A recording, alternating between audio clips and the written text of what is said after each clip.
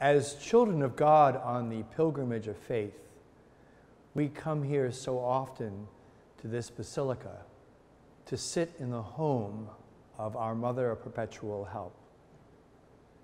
The presence of her icon makes this a family home to us, her children. Together with generations before us, we recognize in this maternal house our home, the house where we find refreshment, comfort, peace, protection, and shelter. People of Mission Hill and beyond have understood from the beginning that it is in the difficulties and trials we must resort to our Mother of Perpetual Help, as indicated by one of the most ancient Marian antiphons.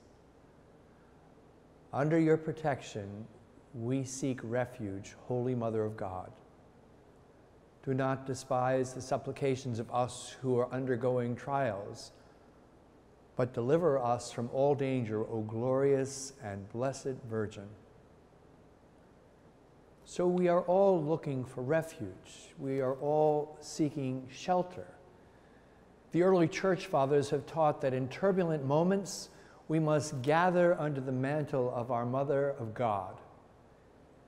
In ancient times, the needy and the persecuted would seek refuge from noble, high-ranking women who, as a sign of reception and protection, would graciously stretch out their cloaks. In a similar way, we see this with Mary, our Mother, the Queen of the universe. Her dark blue mantle is always open to welcome us and gather us. The Eastern Orthodox Church reminds us of this, where many celebrate the protection of the Mother of God, who is depicted in a beautiful icon where she, with her mantle, shelters her children and covers the whole world.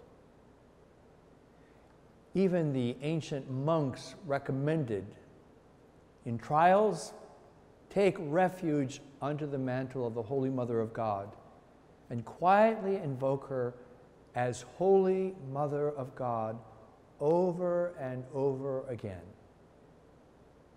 repeating this very simple prayer: Holy Mother of God, Holy Mother of God, Holy Mother of God. They tell us this is a sure guarantee of protection and help.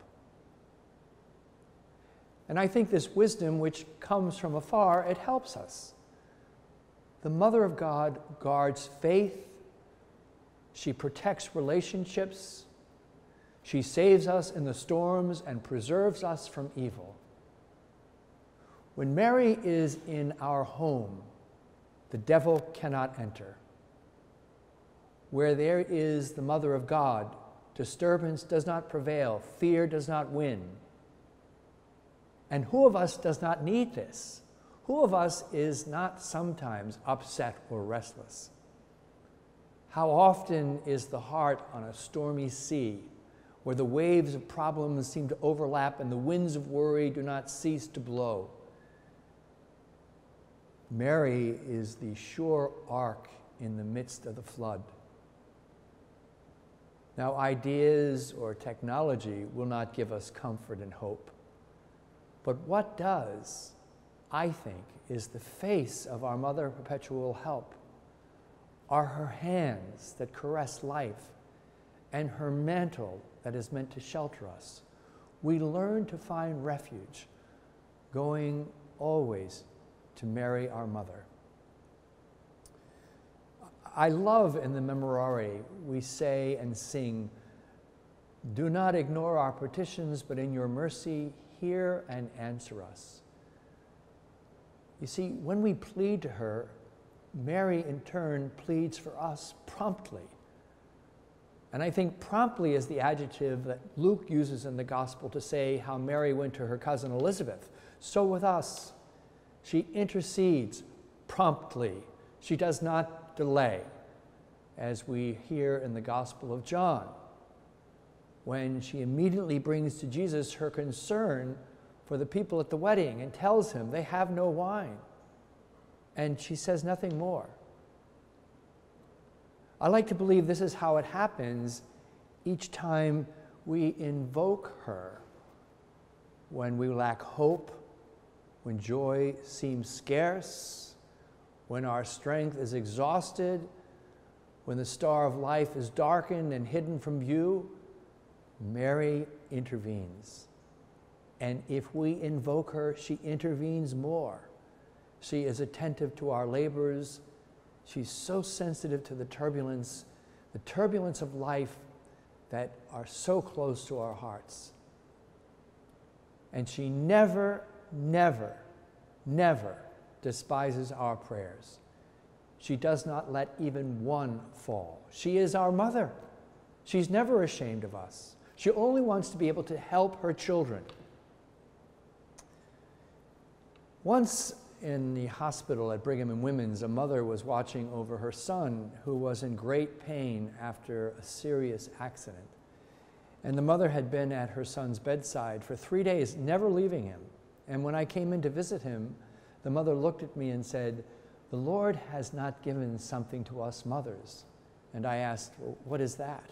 And she answered, "He has not allowed mothers to take the pain of their children." Well, that may be true with natural mothers, but that is not so with Mary, our mother. Her motherly heart is not ashamed of the wounds or of the weaknesses of her children. She wants us. She wants us with Jesus. And the Mother of God, our mother, knows how to take our pain with her, how to console, how to watch, how to heal. I think it's a great danger for the faith to live without a mother, without protection, letting ourselves being carried away like leaves from the wind. Jesus knows this and tells us to welcome his mother. This is not spiritual etiquette. It is a need for life. Loving her is not poetry. It is knowing how to live, because without Mary, our mother, we cannot be her children. And we, first of all, are children, beloved children, who have God for the Father and Mary for our mother. So let us look at her in this beautiful icon, and with tenderness, let's say hello to her as the Christians of Ephesus said so long ago. Holy Mary, Mother of God.